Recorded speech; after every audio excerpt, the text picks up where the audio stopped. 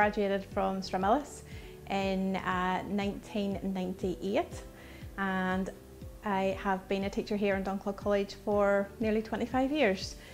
Started off as being teacher special needs, progressed, became assistant Senko, then I am now head of the Autism Support Centre for Key Stage 3 and assistant head of Year 11.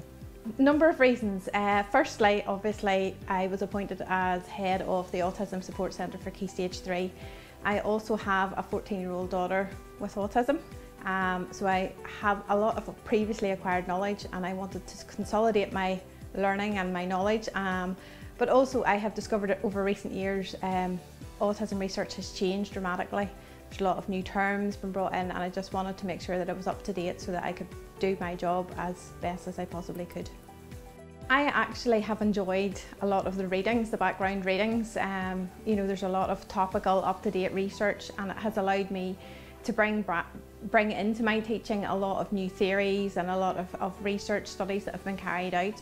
And I think it just allows me to do my job better. And I think, as well as that, a lot of parents are interested in the course that I have completed, and they're very interested in what I've been learning and how that applies then to their children. So it's relevant from that side as well.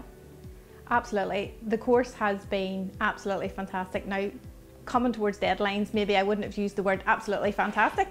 However, because it's online over 10 weeks, it's very accessible. And it just means you don't have that commute to Belfast. You can do it at your own pace. You know, you have pre-recorded webinars that you can watch at your own a time that's suitable to you, but there's also then the live seminars as well. And I have to say, the lectures have been amazing. They have been so accommodating and answer queries straight away. So it's not that it has been something that has been out of my reach. I haven't studied in 25 years, so the thought of writing essays and writing referencing and things like that was a very scary topic, but I have to say everyone has been so supportive. It's been a really, really enjoyable course. I think CPD is very, very important. You can so easily become stagnant in your career, and you think you know it all, and you think that you can do it all so well. But because education is constantly changing, I think it's very important that teachers access courses that are relevant to their area.